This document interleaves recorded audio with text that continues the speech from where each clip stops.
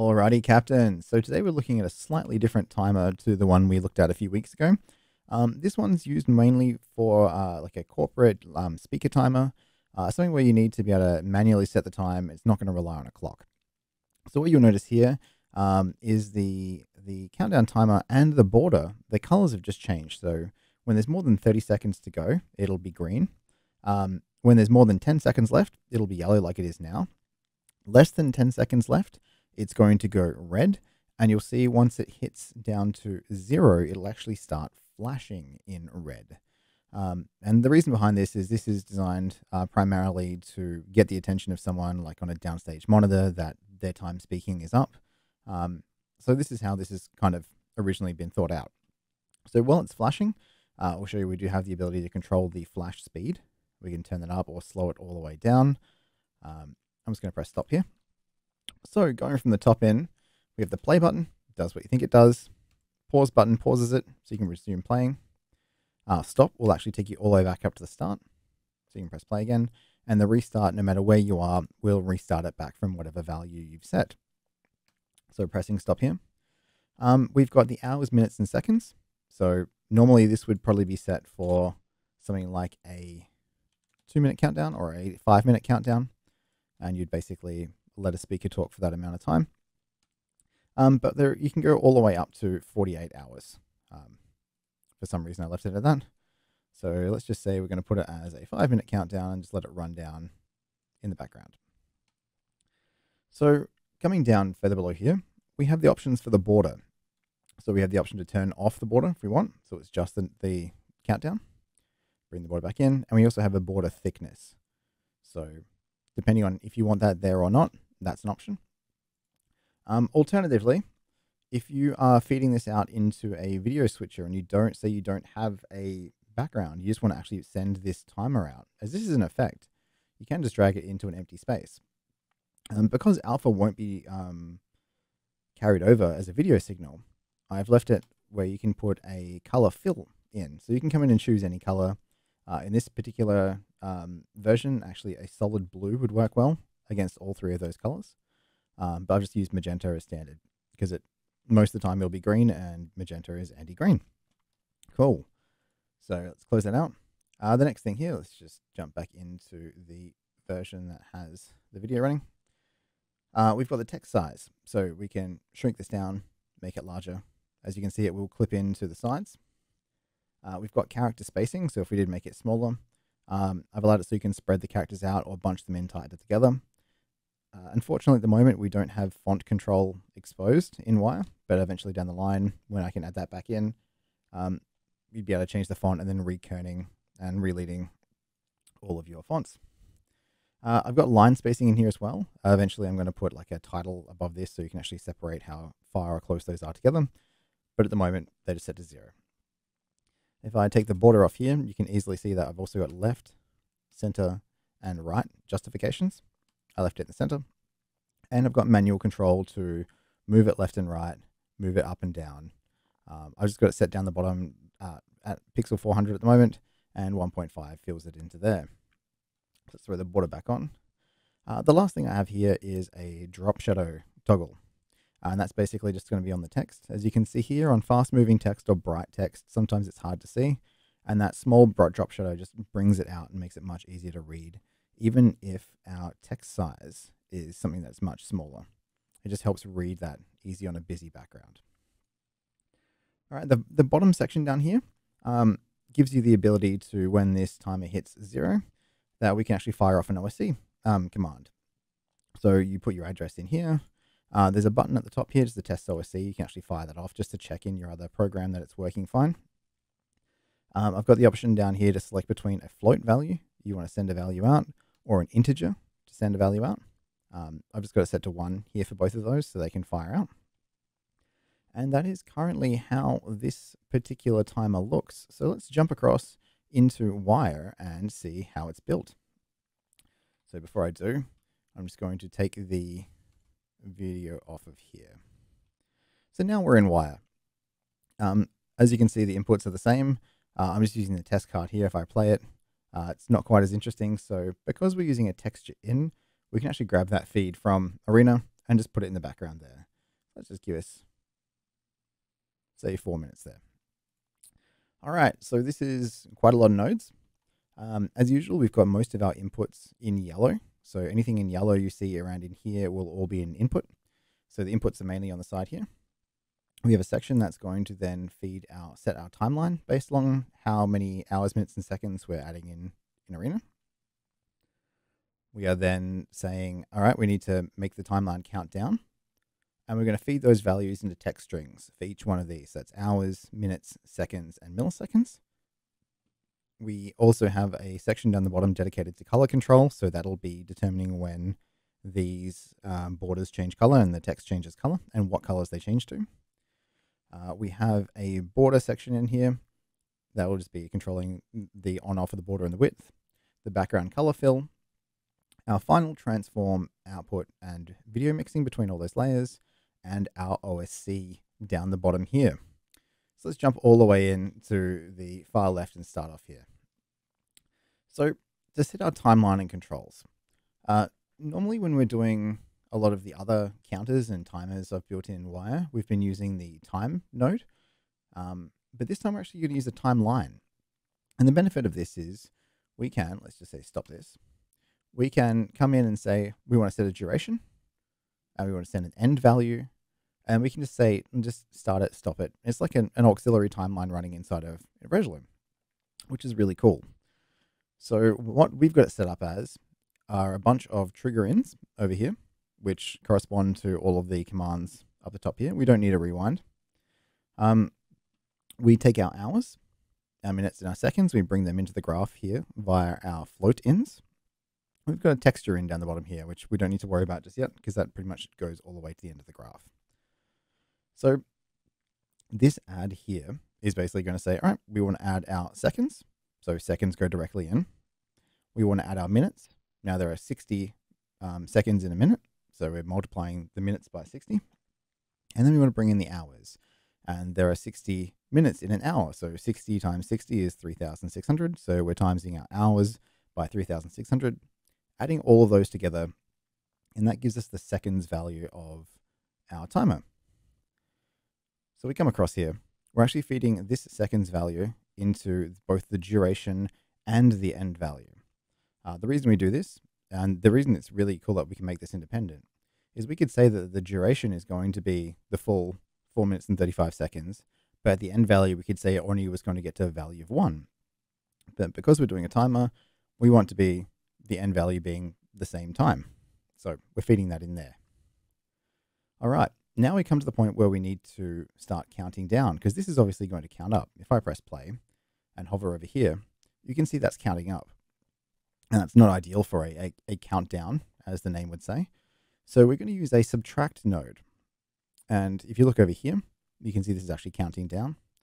The way we do this is we take our total number of seconds, feed it into the top of a subtract node, and from that we actually subtract the value that's counting upwards towards that goal. So this will keep counting down until it reaches 0, and because our duration and our end value are the same, that'll just stop counting when it gets to 0, which is really cool. So this is still in seconds. We feed this into a time node. That'll then split out our hours, minutes, seconds, and milliseconds. It just saves us doing a bunch of nodes for division to get that out. And we're using floors here. Main reason is we don't need a decimal point. We just need to know if it is a single integer, or if it's like a 1 is a 1, not a 1.5, or we don't need to round it up with an int because you might see a 0.99 gets rounded up to a 1, but we only need to know if it's a 1 or a 2 to 12, whatever. Okay, so we've now got our values. So we've got our hours, minutes, seconds, and milliseconds. So we need to start converting these into strings. Now, the first thing we can look at here is, let's go into something like our seconds, which is down here. We've got 8 seconds, 7, 6, 5. But what we have over here in our preview is we actually have the leading 0. And that's kind of important, especially for things like corporate world where it's just much easier to read and it's much faster to get where you're going. The idea of this counter here is at a quick glance, someone can look down and immediately see how many seconds or how many minutes is left.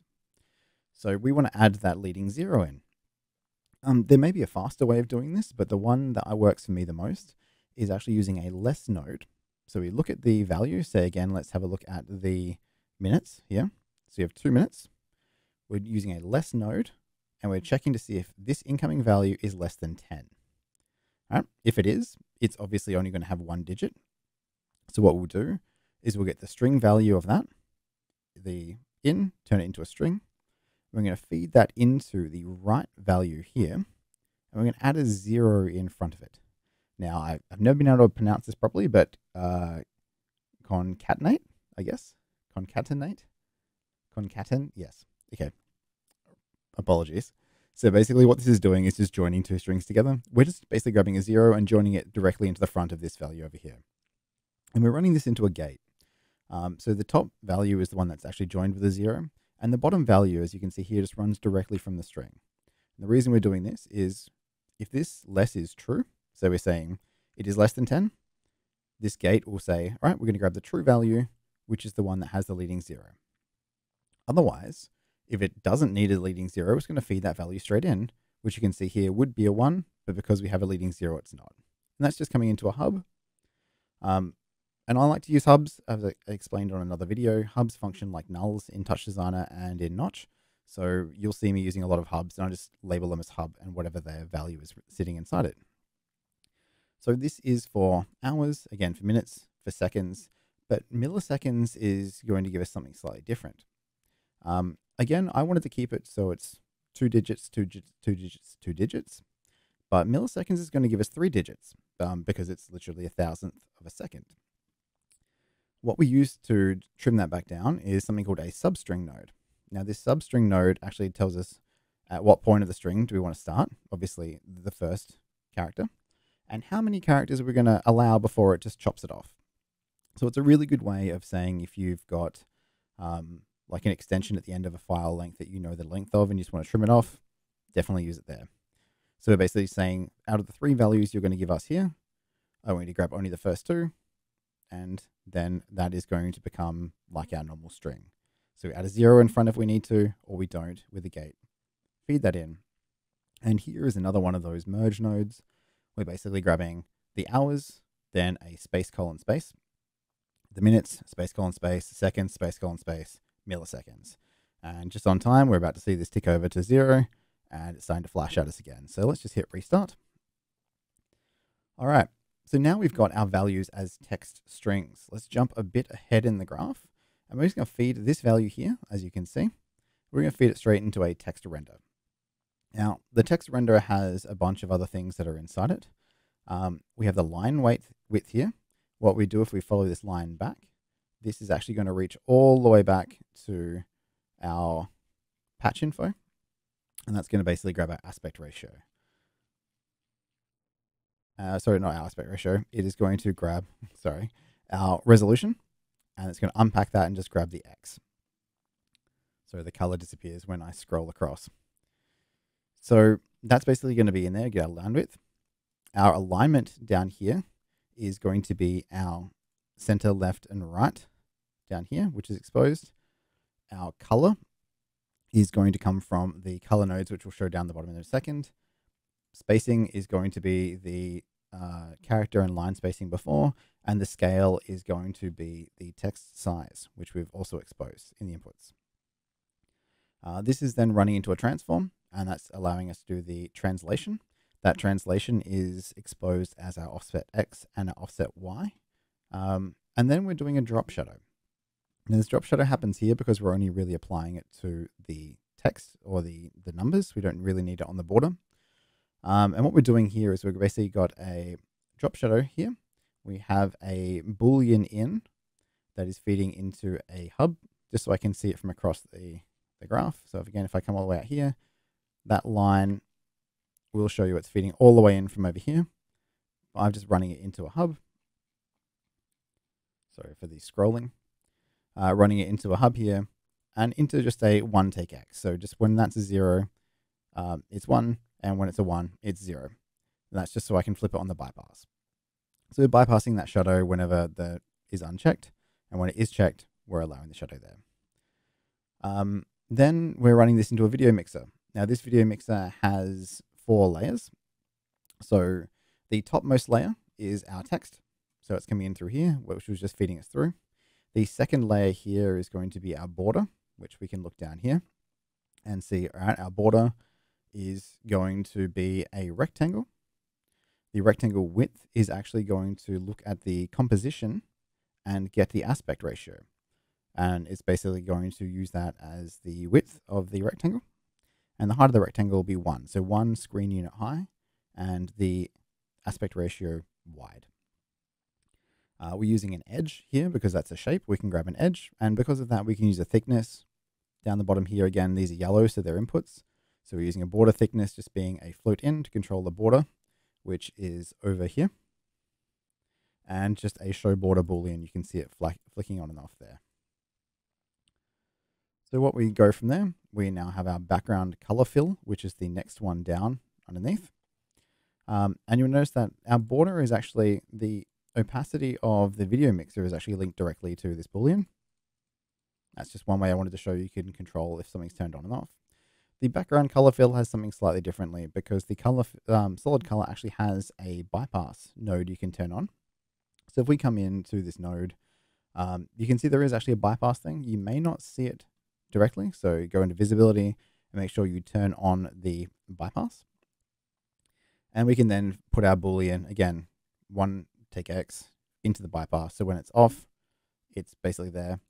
And when we have our boolean checked, we are saying allow this color fill. And there's just a color in as well, just so we can change that color up. All right, out of the video mixer, we're running into a hub out. Again, I just like to use hubs. And then we've got the texture out, sending it back out into Resolume. Alrighty, so that's our main our text line. So let's jump into our color control next. This is where things start to get a little bit more interesting. So our color controls actually also look at these floor values. So again, this is where we'd just come back from converting everything into seconds. We're counting it down and we've turned everything into our hours, minutes, seconds, and milliseconds. So if we look at this top section here, we have an equal node and an equal node and a greater node. Now this is basically saying, all right, I want to look at the hours and the minutes. Now we're only ever going to change, I'm just going to restart this. We're only ever going to change the color of these values down here. So the color of the text when we're in the 30 seconds, the more than 10 seconds, and the less than 10 seconds range. So we don't need to worry about minutes, but we don't want these to trigger off when there are still, say, 4 hours left or 2 minutes left. And we're using equal nodes to grab and check whether the hours and the minutes are both equal to 0. So if they're both equal to 0, they're both going to come across as true. All right? So we can actually use an AND node to say, all right, this AND node will only become true if this equal, which is our hours, is equal to 0, and the minutes are also equal to 0. Okay, but let's put a third node in and say, all right, this particular one will only go true when hours are 0, minutes are 0, and the seconds, as we come out here, the seconds here are greater than 30. So this will become true. When that becomes true, at the moment I've got it into a multiplier of 0. This is basically just a show for that top section. This just means that by default, it will be 0. So it will always be green unless otherwise explained. So let's have a look at the next AND one down here. So again, hours and minutes are both equal to 0, and we are looking at a within range. So our seconds value here is within 11 seconds and 30 seconds. That then is going to multiply by 1. So when we add these values up again here, that'll be 0, that'll be a 1, that'll be 0, and that'll be 0 there. We add this in, and it'll give us a value of 1. So again, we're just going to convert that to an integer, and we're going to feed that into a gate. So apologies if that's really confusing. But basically, the long and short of it is we're using different ANDs in combination with greaters, withins, less than, equals to see whether we're going to output a 0, we're going to output a 1, we're going to output a 2, or we're going to output a 3. And these bottom two actually blend together. So when we come across here, we're doing adds. So let's just, for example, say we have 0 minutes and say 20 seconds. Let's stop that. You can see that we have false for the top one, true for the second one, false, and false. So this is going to output 0, 1, 0, and 0. The total here is 1.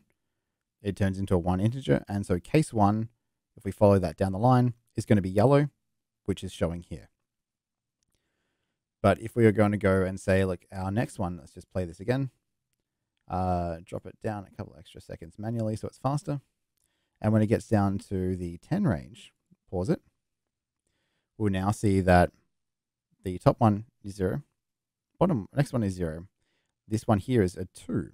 So we're doing 0, 0, 2, and 0. Adding those together, we get a 2. Case 2. Oh, sorry. Let's relink that again. So case 2 is actually going to be red. So the red down here is basically going to say, all right, when none of these other ones are true, but this one here, so the and is 0 hours, 0 minutes, and less than 11 seconds, we're going to make it red by using this gate. And finally, down the bottom, we have another equal. So when hours are equal to 0, minutes are equal to 0, and seconds are equal to 0 here, then we're going to multiply this by 3. Now, the interesting thing you're going to find here, so if I let this run out, is that while this is true, it is also less than 11. So you're going to get both of these numbers in here. So if I pause it now here, you will see that top one is false, next one is false, this is true, and this is true. So the values are 2 and 3 being added together. We actually get 5.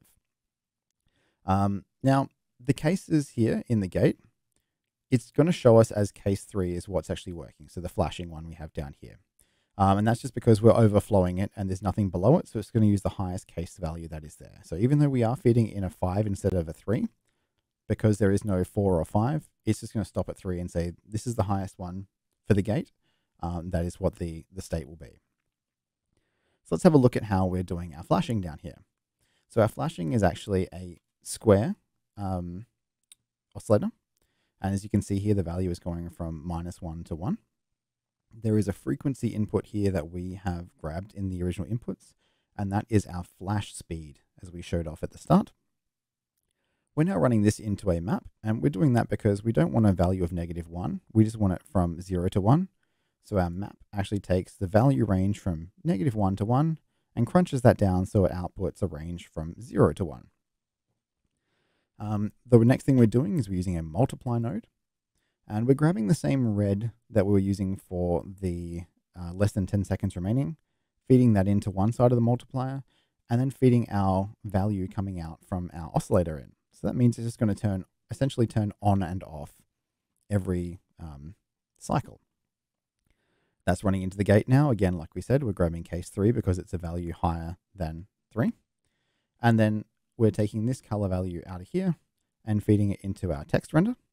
We're also grabbing the value here and feeding it into the color of our border. So they're always going to be in sync.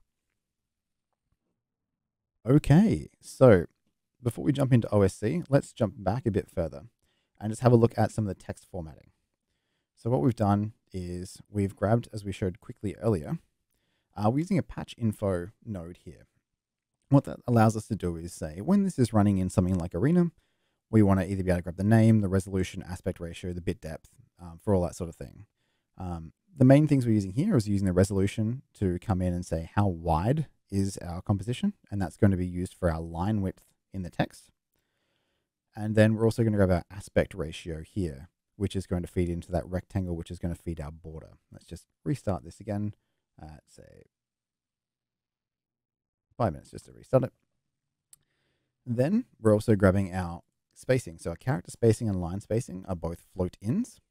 They're just going into a pack, and that will then feed out to our spacing input of the text renderer. Text size here is another float in. That is then going to feed out into the size of the text renderer. Alignment is a choice in, which allows us to create different lines here, and it'll create a drop-down menu for us to choose from. In Arena, we'll actually put these 3 side by side. So that's really cool. The drop shadow here is the Boolean. The offset X and offset Y feed into a pack. And this value actually goes out to the final transform just before the texture out, allowing us to move it around up and down. And then we have the flash speed, which before we showed was the value here that's going to drive the frequency of that flashing. Okay, the final section in here, the OSC section. So this is mainly used if you're controlling something externally from Resolume. So if you were using something like the Zoom OSC controls, you could then trigger a value off as soon as someone, their time runs out, you can cut off their camera, that sort of vibe. So what we're doing here is we're looking for the value, again, of this color control node, because our bottom and is basically saying, when this is 0, hours are 0, minutes are 0, and seconds are 0, well, obviously we've just ticked over to the timer is finished. So when that happens, we have the value of 5. Like we said before, it was the 2 plus the 3. So that's going to be referenced here, this integer, and this is going to be an equal node. So this node here is saying when that value coming in is equal to 5, we have obviously run out of time on the timer. We're going to look for an on change event because this equal will turn from a 0 to 1. That on change actually allows us to go from something like a float or an integer and turn it into a trigger. And that trigger there will come into a actual trigger node, and that can then fire off our write OSC. So what we've got here are 2 separate branches. One branch is for floats, one branch is for integers. I tried using a gate for these, but whatever I fed into the top would immediately change the bottom one into that type as well. So if I fed a float into the top and an integer in the bottom, it would just convert that integer into a float, which is not what we wanted. So what we're doing instead is basically setting up 2 completely different versions. So one is a float that runs into a gate, and we have another choice one down here. So another choice in node. I've got float and int as my 2 values. And the way this works is if I come across here and I say I want to select my integer, which is value of 1, it'll look at this gate here and this gate here and say, all right, if I want my integer to trigger, the value that's coming from my trigger is actually in case 1. So I need this to be the 1, which is integer. If I trigger this off here, you can see the value comes all the way through the bottom one. So again, trigger, trigger, trigger. You can see that white flash. It doesn't trigger up the top. But if I was to switch this to float, you'll notice when I do a test trigger that the bottom here doesn't fire off, but the top does. And again, that's because it's set up so that the float here is a 0 value coming into this top gate, where this hub trigger value is being fed into case 0, so it's the top one. So here it's at the top in 0, here it's at the bottom at 1. So basically we're using this as a switch to basically say which one is which, write that OSC, and then send it out. Alrighty, so just a quick overview again of how all of this works. So we have all of our inputs on the side. We have our play, pause, stop, and restart buttons on the side up here. We have hours, minutes, seconds for controlling the amount of time that we have going. We have both a green, yellow, and red, which are, again, all completely color customizational to change when things move into different stages of the timer countdown. When we hit 0, it'll flash. You have the option of changing the border or hiding it. You have the ability to add in a key in the background, a background solid key for a switcher. And you can have a bunch of text parameters to move your text around, change the size, change the scaling, as well as an OSC trigger. That'll either be a float or an integer when everything hits 0. So again, back in Arena, all we need to do is drag it in, drop it on, set your time, press play, and your new timer will just function. So I hope this has been super useful, and everyone out there, hope that you have a fantastic New Year's Eve. It is currently the 31st of December 2021 as I'm recording this. So here's to a much different 2022. Hope everyone's having a good one out there. Cheers.